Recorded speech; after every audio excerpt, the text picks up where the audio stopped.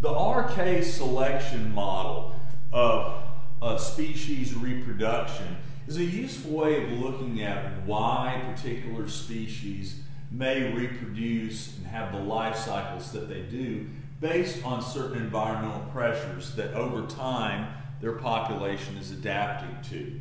We'll also look at how a couple of basic mathematical equations fit, at least reasonably, this sort of dichotomy between what we call R-selected species and K-selected species.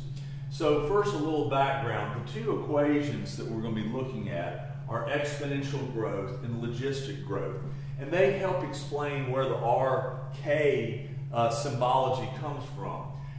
R-selected species tend to have very rapid growth. In other words, defining character of their population increase over time is the rate, and a rate that seems to accelerate their growth as long as there are not limiting factors in the environment to slow their spread. As we can see, a lot of the species that we tend to associate on the R side of reproductive patterns tend to be a lot of members of the plant kingdom. We had students throw suggestions. Dandelions was a good one. Bacteria. And then a lot of our invertebrates like cockroaches and crabs. And this continues to some extent into maybe some of the fish groups in the vertebral class of life. So they are characterized by relatively short lifespans. They produce a high number of offsprings with sort of the assumption that a lot of them will not make it to adulthood and reproduce. They tend to have little to no parental involvement. For example, wildflowers just let the seed get blown by the wind very often. Many invertebrates lay eggs and often die shortly after laying their eggs, and thus the offspring come out fully hatched. So their lifespans, their embryonic stages are fairly brief. And also, another factor that we want to look at is that the innate behavior in the animals is very high as far as the ratio of innate to learned behavior. And this is because they don't have parental involvement to teach them the art of living, so to speak. And we can model their growth more or less, at least for a certain amount of time, with this equation where we take our initial population, we call that P0. So let's say we start looking at the population at whatever point in time, and so that would be right here at the axis on the PT, population over time graph. And then that population will start growing at an exponential rate. Euler's number is the classic exponential growth multiplier. It's an irrational number like pi, and we can approximate it to 2.718. You see Euler's number everywhere in math, science, business, economics, stats, wherever you see it. It's just basically a part of a function of continuous growth. Euler's number gets applied by its rate to time in the exponent itself. So R is a rate that has been modeled for that particular species, at least for a certain understood time interval. And then the T, the time, is whatever we predict the population will be at a particular point in time. And at that particular point in time, we should have a predicted population, or PT. So that we are assuming that these are representative of the same point in time span. So, not surprisingly, we can imagine that things like trees, wildflowers, cockroaches, spiders will reproduce fairly quickly, and if left unchecked, will continue to have an explosive growth in population. Eventually, of course, environmental pressures, biotic and abiotic, whether it is running out of food or the appearance of a predator will put a check on this growth.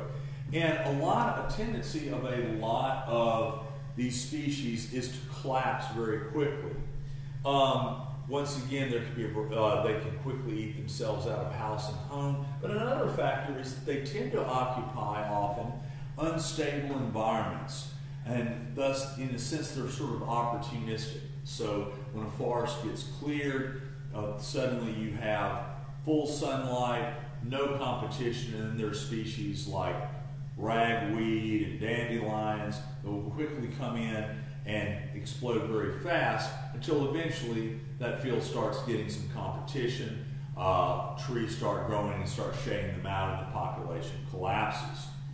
On the other hand, we have on the continuum of reproductive strategies, if we wanted to look at the other extreme, and we get into things like mammals, reptiles, and birds, we have what we would call K-selection. And this is a reproductive pattern that tends to involve long lifespans, where the parents have less offspring but have longer gestation periods, longer embryonic or pregnancy phases, like the extreme of an elephant, that's 18 months. And there's a moderate to high amount of parental involvement. For example, wolves and bears will stay with their young, for months at a time after they're born. Birds, at least for several days. Humans for hopefully their lifetimes. And thus, we wind up having a much slower growth pattern. Also, another environmental characteristic is that they tend to occupy more stable environments. They have, quote, territories. And so they tend to, thus, try to reach a sort of equilibrium with their environment here. And we call that the carrying capacity, or K. So let's say that we have, wolves cross a lake when it's frozen and reach an island. And if there's decent habitat, then what will happen is their population will grow quickly, and eventually it will have to level off as we run out of food. But because there is a tendency of more learned behavior with a lot of our K-selected species, they eventually take part in types of behaviors that slow down reproduction, that undergo partitioning of resources and territories. And while it is true all species can undergo population crashes, there is a tendency, if there's a certain amount of success over time, that we reach maybe not what we would call a steady state, but a fluctuation of populations around what we call the K, the carrying capacity.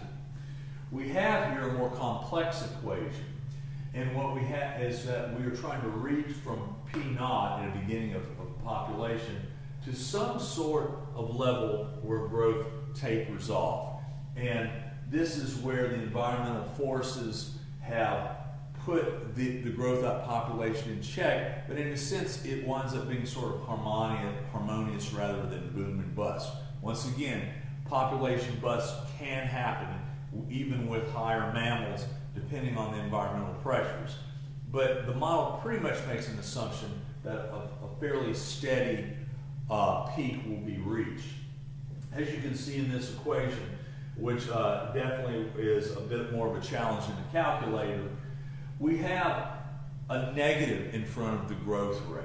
So we are assuming that we're going to have growth by the way this equation is written. But this negative is part of the equation that causes the growth rate to taper, actually. So you can see why this equation looks different from this one. We have a beginning population, and we're trying to reach a final population, at least in the model. But to make sure that we can reach this, we have to have a declining rate of growth to where the growth tapers off to almost zero. So why is this practical to model this sort of way? Well, logistical growth is modeling is very important in the conservation and management of wildlife, like for deer and other game species, as well as endangered species. A lot of calculations and research need to be done to determine what is a carrying capacity for, say, a herd of deer on, say, a 200,000 acre state forest, or how much habitat does bear need if we're going to reintroduce bear into a forest in a part of the country where they've disappeared. So it's not just good to use these equations just for their own sake. They do figure in eventually into not only very abstract science, but into the realm of public policy.